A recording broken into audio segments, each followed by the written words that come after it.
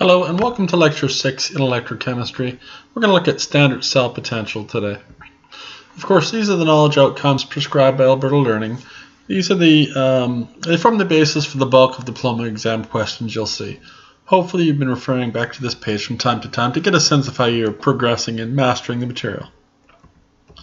A version of the following table is found in your data booklet, and it describes the potential energy of electrons in various chemical systems. The green arrow indicates the spontaneous flow of electrons. They flow from regions of high potential energy, which are the reactions you see down near the bottom of the page, to regions of lower potential energy, which you see up at the top right. It tabulates a measure of electrical potential energy for each of the listed chemical systems in relation to a ground state or a standard chemical system, namely the hydrogen half reaction, and you see that in the middle of the table with 0 volts. The electrons in this half reaction are by agreement assigned an electrical potential energy of 0 volts.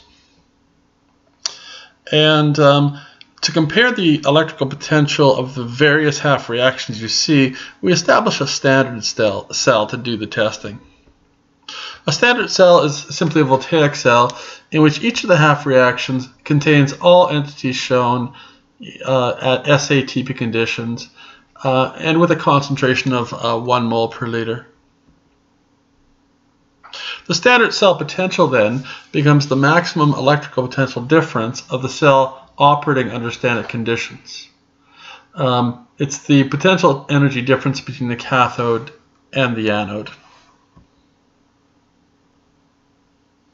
It's also a measure of the ability of a standard half cell to attract electrons and to undergo reduction. The half cell with the greatest attraction to the electrons will gain the electrons from the half cell with the lower reduction potential, and we calculate this with the following equation: that the electrical potential for the overall cell equals the electrical potential for the cathode minus the electrical potential for the anode. We can think of this equation in terms of the chemical reactions taking place at each of the electrodes. So the chemical potential, electrical potential of the cell equals the electrical potential of the reduction minus the electrical potential of the oxidation. Of course, it's impossible to run a half reaction in isolation. Every oxidation must be accompanied by a reduction. So as we've said, we measure the reduction potential of all half cells against a standard half cell. And the standard half cell we use is the hydrogen half cell. Looks like this. And by international agreement, it's assigned a electrical potential of 0 volts. Just as gravitational potential energy is determined relative to ground level, electrical potential energy is established relative to this standard half reaction.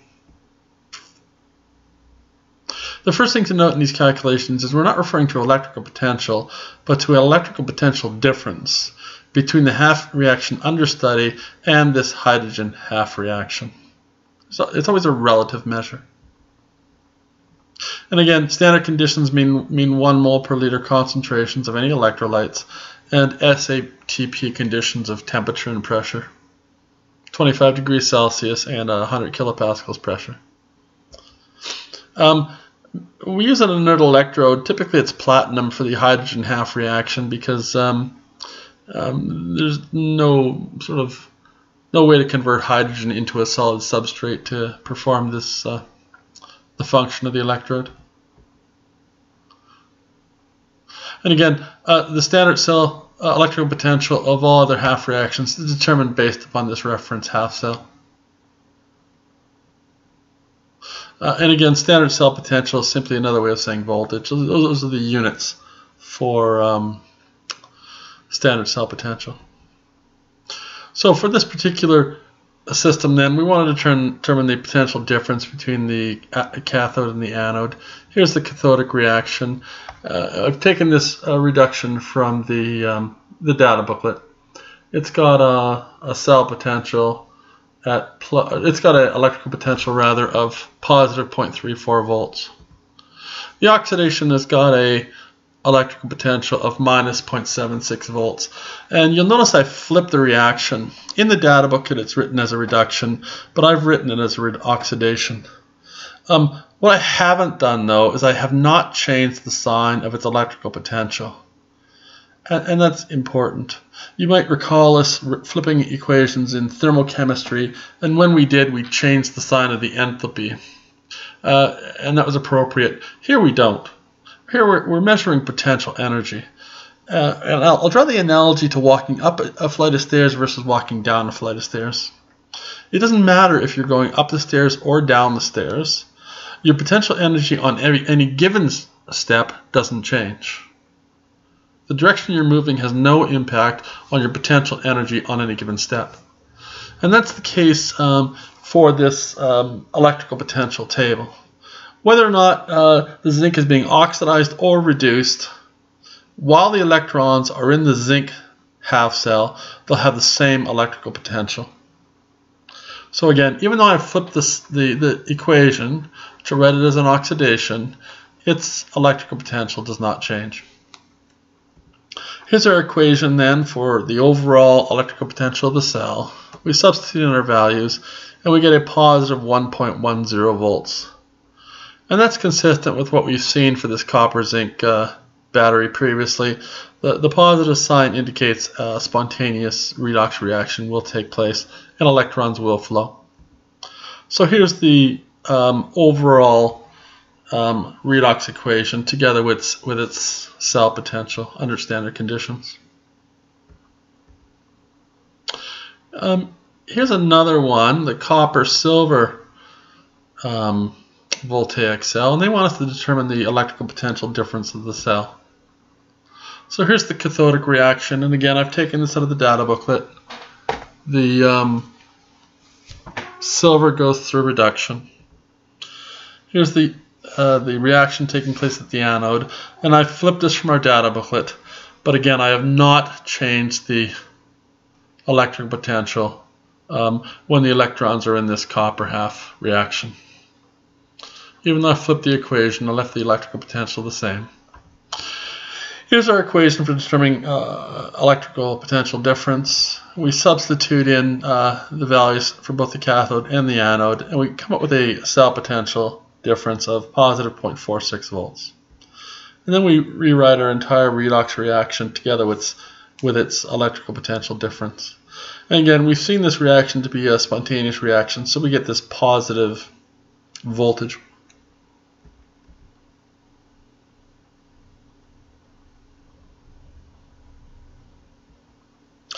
So here's our a further question involving dichromate and lead. They want us to determine the standard cell potential difference. So here's what's taking place at the cathode.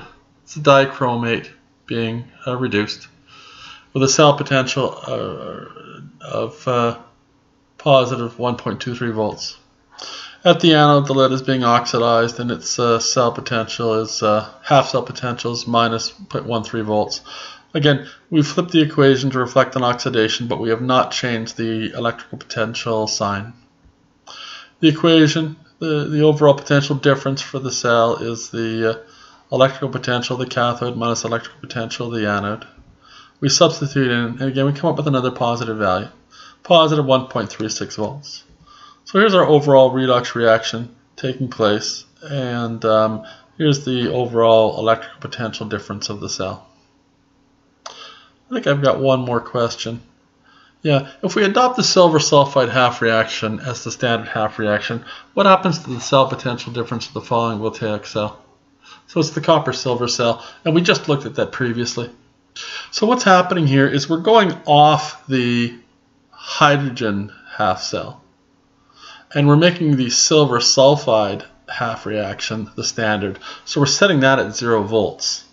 So you see it down here. This is just a snip of part of your reduction table, and you see down at the very bottom the silver sulfide has had its electrical potential set at 0 volts, and we've done that by adding 0.69 volts to the previously recorded relative electrical potential.